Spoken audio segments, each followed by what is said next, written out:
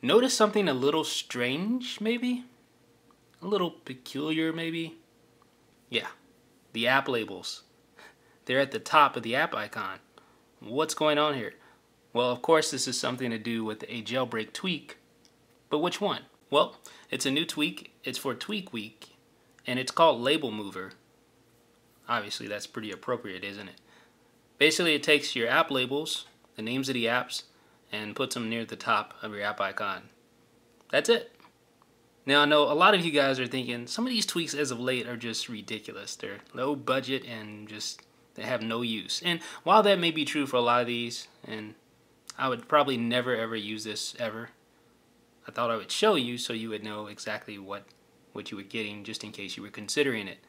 But that is the spirit of Tweak Week. You have to understand that this is the whole point. You know, you're making tweaks in 24 hours, less than 24 hours really. You're coming up with them on the fly, off the top of your head, and you're just getting in there and starting coding away. So this is the result. Some of them are obviously better than others.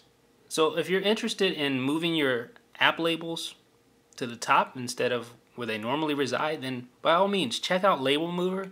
It's from Dan Zimmerman. He's the next one up to bat for Tweak Week. I think this is maybe his second or third one so far. And this is the first that I've actually covered. It is available on Ryan Petrick's repo. It should be available on all Cydia repos in the near future. So what do you guys think about this one? Do you think it's just plain ridiculous?